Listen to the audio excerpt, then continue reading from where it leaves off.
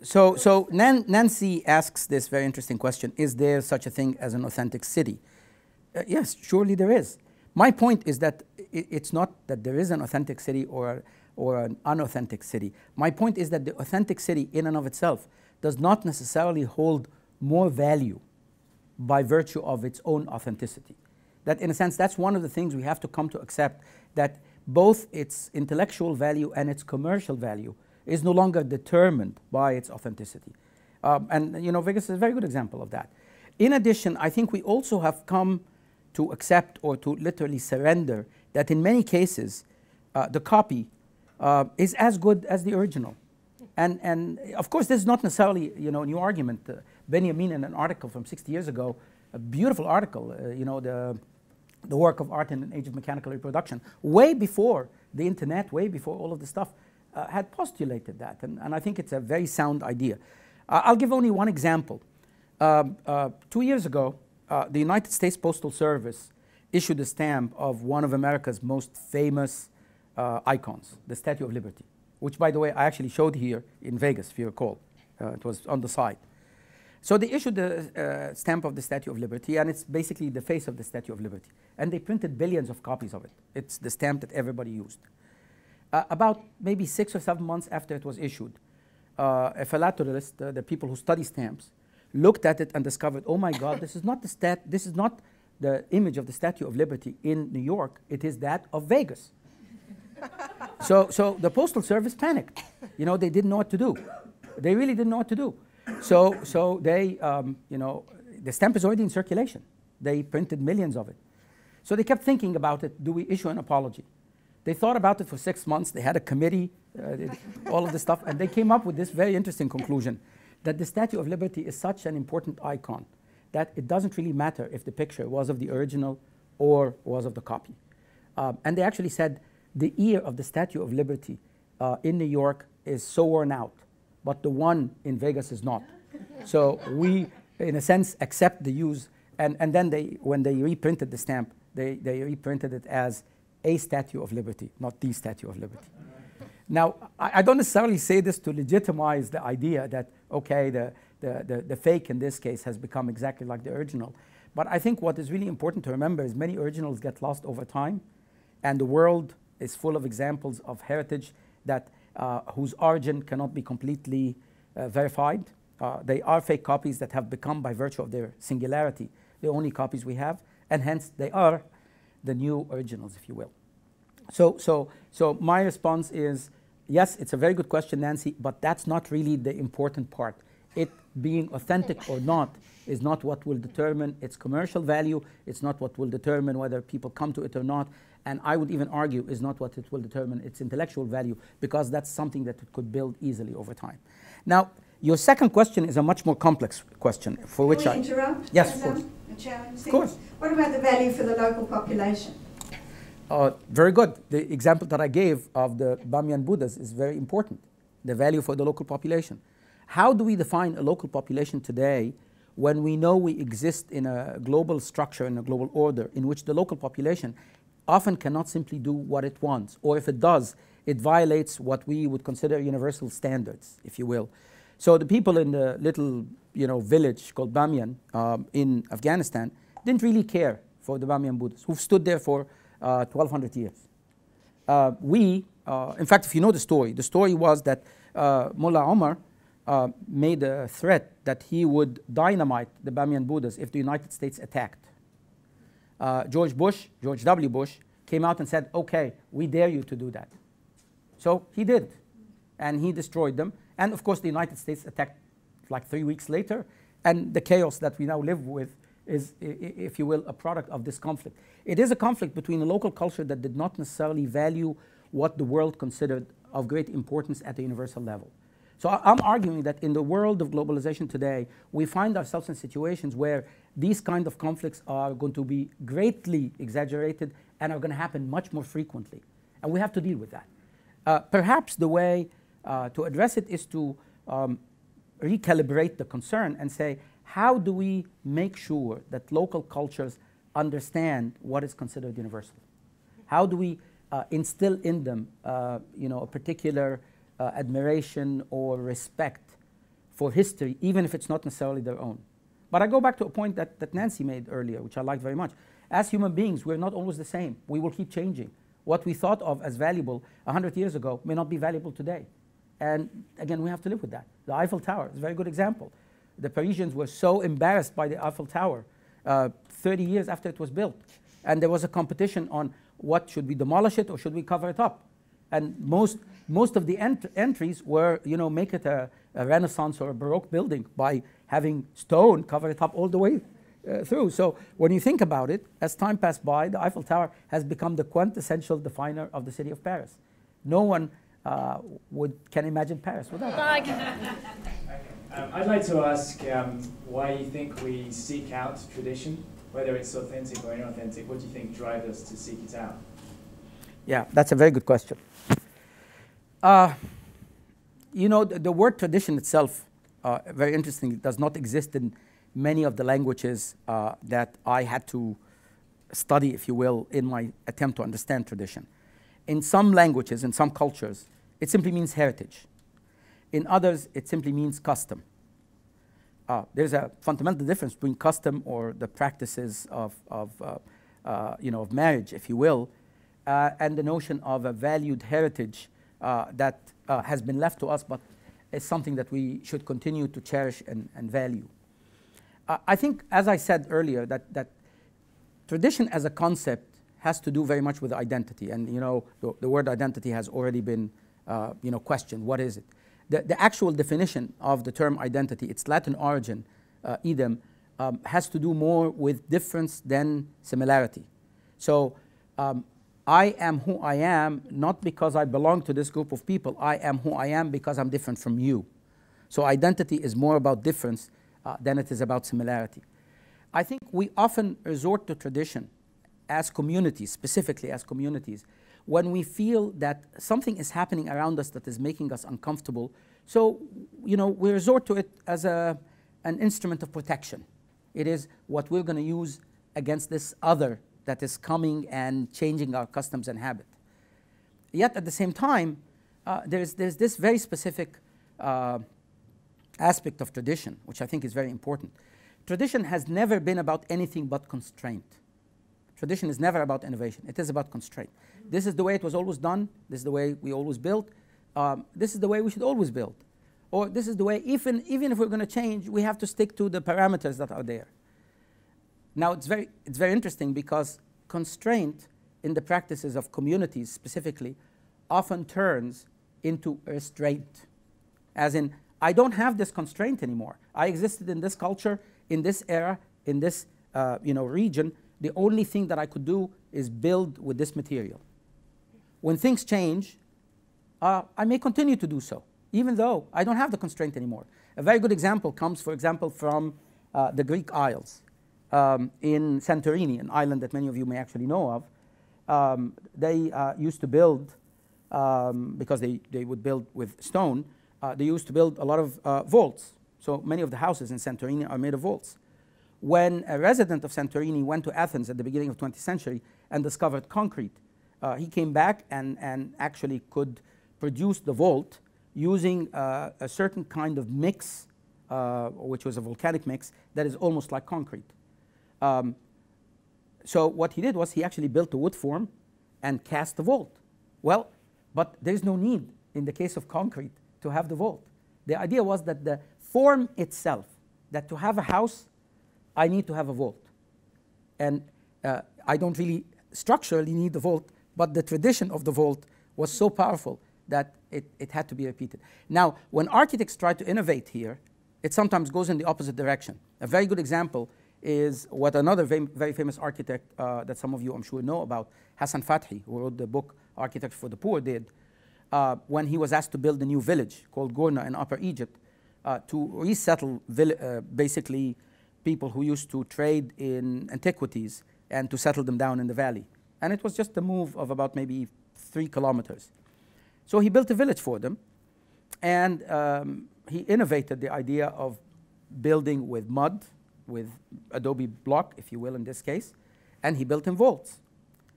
When the villagers moved, they just hated the houses. And the main reason they hated the houses is because the vault in their tradition was associated with death. This is exactly what you build for your tombs, not for your houses. He had missed that point, which was a big miss. And the irony is that Gorna today is considered one of the architectural marvels of the world. We still teach it in architectural history and architectural theory as, this is an architect who truly wanted to innovate by bringing, local technology and building with local materials, so on and so forth. So I think people's relationship to tradition changes from place to place. Tradition in and of itself is something that absolutely has certain ideas that are passed down from one generation to the other, many of which are valuable, many of which are practical. But in and of itself, it becomes often limiting to the capacity of individuals to escape their identity, which is something that many people want to do, or their environment, or their community. I hope I answered your question. You did partially. I mean, I thought it was a very good answer to one part of it, but it didn't deal with why I travel somewhere to experience a different tradition. So you dealt very comprehensively with why, I value local tradition or why that's important, but not so much that traveling to experience those others. Yeah, the desire, it's very interesting because much of the research, the field that you're talking about actually more is the field of what is called heritage tourism. Why is it that people are drawn to understand or to visit the heritage of the other? Part of it has to do with the fact that by visiting the heritage of the other, you are contributing to and celebrating and participating in a different collective consciousness that is so fundamentally different than your own, definitely. But one of the things that has come out of the research done by tourist historians is that tourists often seek the visual pleasure of many of these places without having to encounter all of the problems that are associated with it. The example that I gave specifically of colonial Williamsburg is such. In fact, when slavery was introduced into the park, the number of visitors, even though that technically was supposed to be more authentic as an experience, the number of visitors went down. Why? Because most Americans are not necessarily happy to be confronted with a part of their history that they don't want to remember. Today, as you probably know, in the past week with the very unfortunate killings that occurred in the Charleston church, the big story in the United States has to do with the Confederate flag. So we have a flag that represents a political entity that existed in America for 20 years. And many of the people of these states relate to the flag in such a way, well, this is our heritage. I had great-grandfathers die. So many states could not remove the flag in the past. They just could not. And not just that, many people are very proud of the flag. And in fact, there are organizations that are based on the preservation of the flag. Now, this incident happens, and the perpetrator of the murders, a terrorist, no doubt in my mind, is very proud of the flag himself. And in fact, he used the justification or the existence of the flag to come up with his manifesto. So America is confronted for the first time with this notion that part of one's heritage is this extremely unpleasant thing. Should we continue to celebrate it? Should we have it on the license plates of our cars? Should we have it on the, like a small emblem on the flag of each southern state, as was the case? Fortunately, and I'm very happy that that's happening, the movement that galvanized around the removal of the flag was so strong that many legislators, despite their belief that this is part of their heritage, decided to remove it. So in a sense, there's this notion that even when tourists or locals think about the unfortunate parts of their history, which is still their heritage, they have to make a decision. Should Germany celebrate its Nazi past because it was a great empire at the time? I doubt that any German would say that. And if he or she would, they would be in big trouble. So in a sense, we seek difference because it allows us to explore. But seeking that difference in and of itself also often requires us to take an ethical stance, whether we are the tourist or we are the local. Thank you. Thank you. Hi, I'm Kylie from Place Partners. I'm a consultant, I'm academic. I'm fascinated by this. Actually, at the beginning I was like, oh gosh, it's been so long since I've listened to anyone really think about things that this isn't fully formed. But it's been something that we've been I guess in practice and when we're talking to people who are making cities or making parts of cities, this sort of growing tension, I guess, between authenticity and the, I guess, the traditional placemaker's role in terms of creating third places, places that people connect to and are loyal to, and the growing, I guess, desire for experience and the new place and the new thing. And that these two are often seen as being in competition with one another. I think it's sort of an interesting segue from kind of why we would travel to go and have a new experience that isn't ours.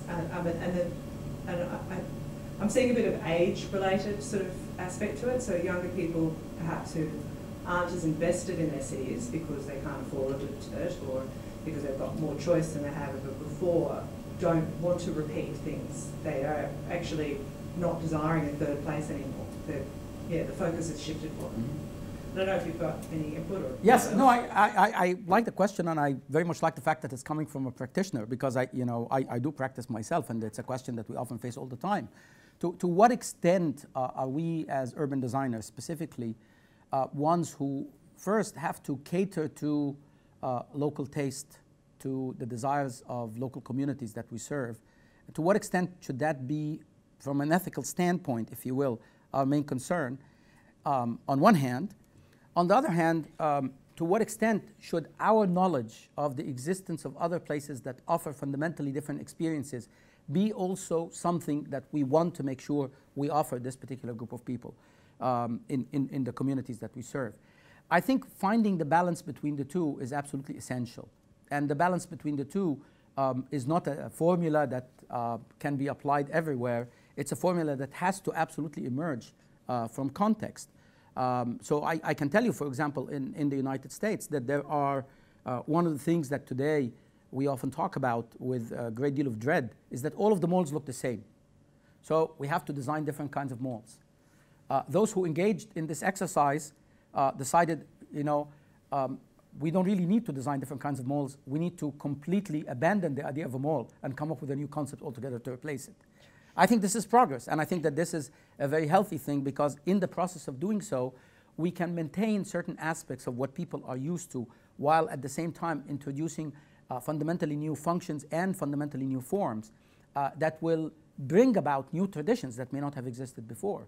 The designers of malls, particularly in the context of the United States, back in the 40s and the 50s, as malls completely spread out and became the main social space for American suburbs, never envisioned that it was going to be the place for teenagers. It has become the place for teenagers, but teenagers today deserve something different and desire something different and demand something different. So I think as designers, we absolutely have to think about that. I think, for example, in many parts of the world, there's a very strong drive to return back and reclaim parts of the city and make it more habitable. The problem, of course, this comes, again, that's the ethical dilemma that we face. It never comes without an expense, and the expense is often gentrification. The expense is often the displacement of poorer people who seem to enjoy downtown when downtown is not very good. But to make it good, they are the ones who have to first leave so others can enjoy the new downtown. So I think your question goes to the core of the ethics of urban design practice. And it's one, as I said, that will completely depend on context and on community. Yeah, just following on from that comment about ethics, my question is related to that, but about speed or time. Yes. And the question to you is, I can ask it best by way of looking at another field, looking at genetics. And when the science became possible to make genetic changes very quickly, those in defense of it often use the example of wheat or sheep, that we've been selectively breeding these things over many times, which is an effective form of genetic manipulation. We've made wheat which we otherwise wouldn't have had, or sheep, for example, which aren't, if they're not shorn, they'll fall over. They naturally would not have occurred, but they're desirable for the purposes of getting wool. Has this phenomenon that you're discussing about values and identity and change of those things been always occurring, but has only been occurring in your subject matter at a much faster pace because of transport or speed or internet or so on? But it's a phenomenon that has always occurred, or is this something which is a new phenomenon in the human condition? Boy, that's a difficult question. That's a really difficult question. I actually think it is something that has always occurred in the past. The difference today is that it is occurring at such a speed and with such a magnitude and with implications that are beyond the scale of what we are used to, in a manner that sort of requires us to pay much more serious attention. We can't afford the time anymore, if you will. Now, I have to say that I find the analogy that you use troubling. And I find it troubling because as architects and planners, we can never elevate ourselves. That's my humble view to what geneticists do. Because at the end of the day, their work has grave implications on human existence altogether. Our work can make people comfortable or uncomfortable, can make people hate it or like it. And yes, it can impact certain generations in terms of growing up in a banal kind of an environment. But it doesn't have the same kind of grave human implications. Now, of course, there would be other architects and planners who fundamentally disagree with me, who actually believe that the built environment has fundamental impact on human life. As someone who's been in this field for the past 30-some years, I have come to believe that the built environment has limited impact on what we do. That in a sense, Winston Churchill's famous dictum that we make our environments and then they make us too, ought to be examined. We make our environments and they influence us only. They don't really make us at all. So as a result, I would not necessarily want to see the debate about the physical environment, which is a very important debate. I don't need to minimize it whatsoever. It is my field. But I don't necessarily see it as so substantial to the existence of human life. I only see it as important to the sustenance of a good quality of life. But it embodies values and hopes. Absolutely, it does. All the things that you've talked about. Yes, of course it does. Not simply behavior or actions or how I feel. Absolutely, it does. It does. And I think it's mainly because of that you will always find that the struggle here is not necessarily between different architects or different urban designers who have different visions for the future, although that may exist. It is more so between communities that value what they have and do not want to change it, and communities that are willing to take the risk. And I say that, and again, this goes back to some of the work that you showed me yesterday, the notion that there are certain communities where people are so afraid of change. And they're often afraid of change because of property values, and that's it. Or they're afraid of change because their eyes are used to certain aesthetic configurations or certain colors or certain textures, and they can't take anything different. And I think, again, communities differ substantially in this regard. The history of architectural intervention is such that sometimes when you introduce something so different, it takes time for people to absorb it. But after a while, not only does it grow on them, it becomes precisely the thing that they look up to as part of what they really value, and hence as part of their heritage.